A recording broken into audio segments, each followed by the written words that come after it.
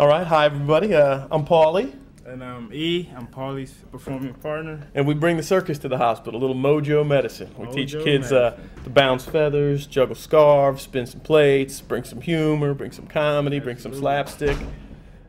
Yeah, bring a little joy. A little joy all around the hospital.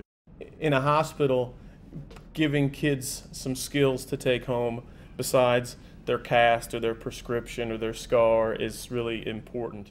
When we enter a waiting room and we ask the kids if we can perform, sometimes the kids say no, and then we leave, and that totally empowers the kid. The kid's like, wow, we got rid of those clowns just like that. And then we come back in a few minutes and say, and then they want it. But it's really about empowering the kid, giving them something to celebrate and some new skills along with whatever their treatment or therapy that they're receiving at the hospital.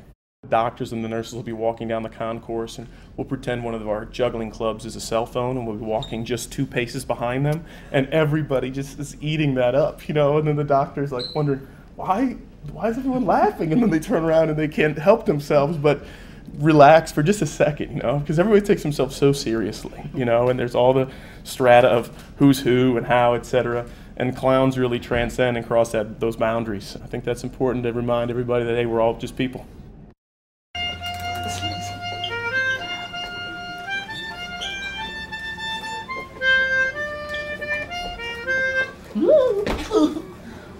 Don't bother, we're here. That's sending the clowns, right? You know that song?